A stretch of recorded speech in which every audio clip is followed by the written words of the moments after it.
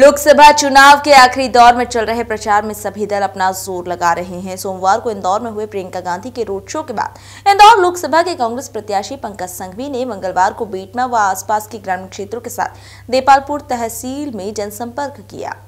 संघवी के जनसंपर्क की शुरुआत गांधीनगर से सुबह 9:30 बजे हुई और आगर देपालपुर सहित क्षेत्र के गांवों से होते हुए बेटमा में समय से 2 घंटे लेट पहुंची। स्थानीय कांग्रेस कार्यालय देपालपुर रोड से शाम 4 बजे से नगर में जनसंपर्क की शुरुआत हुई, जो नगर के मुख्य मार्ग इंदौर रोड से राजवाड़ा चौराहा, पूरा बाजार, सागौर रोड होते हुए जनसंपर्क का समापन अंबेडकर चौराहे पर हुआ, जहां इस जनसंपर्क में कांग्रेस कार्यकर्ताओं के साथ आम नागरिकों ने भी हिस्सा लिया। बेटमा से राजेंद्र सूर्यवंशी की रिपोर्ट।